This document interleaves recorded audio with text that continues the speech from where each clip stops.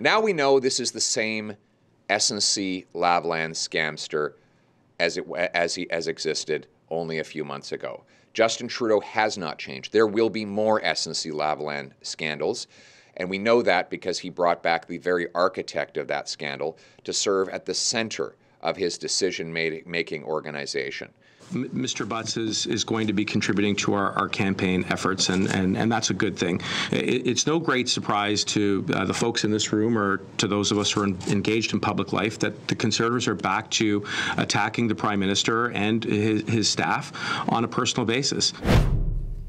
News that the Liberal re-election campaign team includes the Prime Minister's former principal secretary, as you heard there, is getting a lot of reaction on the airwaves, online and in print. Gerald Butts will be part of a group of Trudeau insiders behind the 2019 Liberal election team. This, despite the fact he was a central figure in the SNC-Lavalin controversy, the controversy that led not only to his own resignation, but the resignation of two senior cabinet ministers, Jody Wilson-Raybould and Jane Philpott. So why bring Butts back, and what message does it send to the public? Time for the Power Panel. In Toronto, Ginny Roth of Crestview Strategy, alongside Brad Levine of Council Public Affairs, and in Montreal, former Quebec Liberal Immigration and Environment Minister David Ertel. Hi to all three of you. Great to see you. Hello. Ginny, I'll start with you, and I'll just sort of tell our viewers that it was Aaron Wary, my colleague, who reported this first this weekend. And what he reported was that 60 people were in Ottawa for a day and a half to discuss the Liberal government's campaign for re-election. Gerald Butts was there, and the exact role he's going to play isn't clear, but obviously the Liberals are not denying that he's there. So why do you think, what do you make of the reaction so far? So I think this tells voters a couple things. And I think the most important thing of all is this question of the re-election of the Prime Minister. You know, when Justin Trudeau ran the first time, there was a lot of talk about hope and change. And I think part of the reason the SNC-Lavalin scandal was so big, and it was big, like, let's not forget, this consumed 8 weeks of the public's attention and really hit the government hard, the Liberal Party hard in the polls. And the reason for that is because it hit to the core at the re-election question, which was that Justin Trudeau was not who he said he'd be. He was a real disappointment on questions of governance and ethics and judgment. And so reminding voters of that is just really not helpful for really two reasons, I'd say. One is actual swing voters. So particularly progressives who are thinking about whether they go with a different option this time around or whether they go with Justin Trudeau again, who might have been starting to come back around, are saying, wait, this is the guy who resigned. This is the guy who you tacitly kind of implied was implicit in this scandal, who's now back at the top advising the Liberals on their campaign going forward. And the second reason is that this is really motivating for the bases of the other parties. So if you're an NDP supporter or a Conservative supporter or even a Green Party supporter who are thinking about, you know, do I volunteer this time around? Do I donate? Do I even vote? This is really motivating. This is the kind of thing that gets you out and gets you helping your party.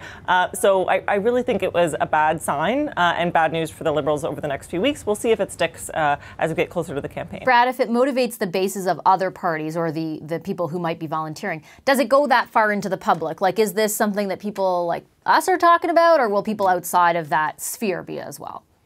Well, maybe, and we're yet to see what its full impact will be. But let's be clear here. This should not be a surprise to any observer, whether we approve of the fact or disapprove of the fact that Gerald Butts is back in the campaign trail. There's no question this was part of the design.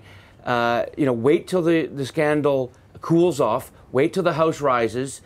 People won't be seeing SNC in the papers or on Power and Politics on a daily basis anymore, and then he can come back and test the waters to see whether or not there's a backlash or whether or not it's a big shrug. We're the third week of July. It's hard to get a reaction in politics, outside of an election in the dead of summer. So we have to be kind of I think. But what's wrong with that? About that.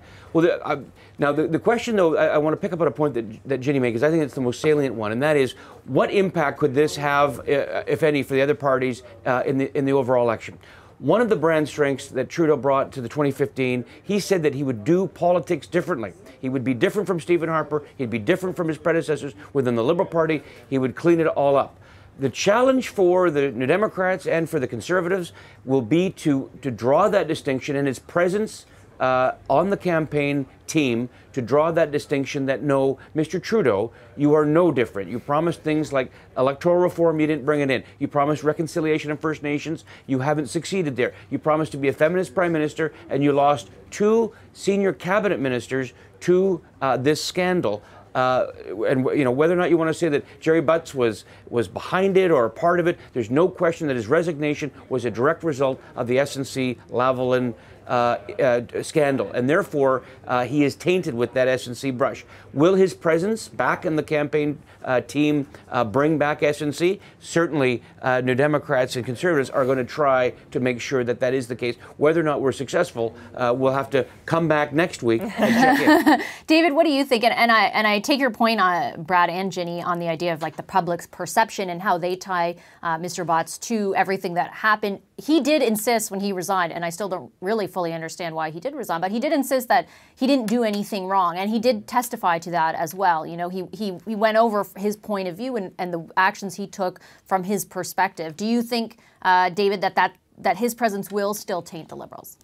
I think it's already been factored in, unless there's some sort of next bombshell about SNC we don't know about. And here in Quebec today, the Caisse de dépôt, which is Quebec's largest pension plan, actually issued a warning to SNC about its performance, which is very rare for this type of pension fund. But otherwise, if there isn't any more on this scandal per se, I think it's already been factored in by the voters. Now, I agree with Brad and Ginny on their points, but at the same time, it's good for the Liberal base as well to see Gerry Butts coming back. It's actually something that can motivate, as it does, it will motivate the bases of the opposition parties.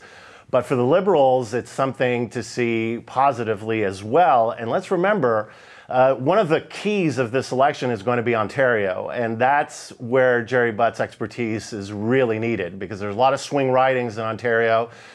Gerry Butts' experience is from Ontario. He's a former McGuinty advisor as well. So I think for the Liberals, it's actually a good sign, and any negativity about Gerry Butts coming back is already factored in.